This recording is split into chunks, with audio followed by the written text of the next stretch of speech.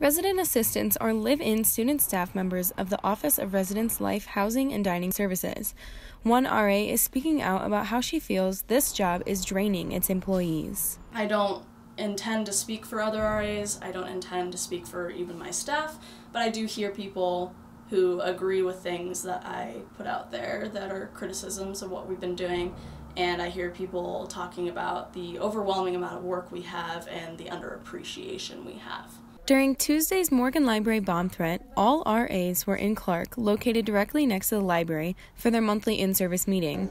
After the alerts were sent out, Berman says Residence Life did nothing to recognize the situation. I went, what's going on with that? What are we going to do about it?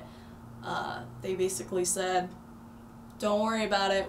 It's better for us to stay in this building.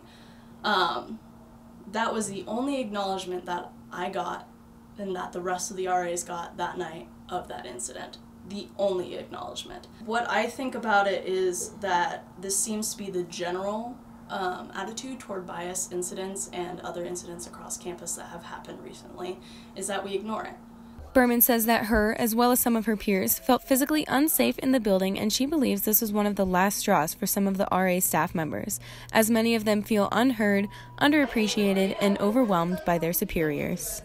Feeling like the people above our bosses think they know our residents better than us.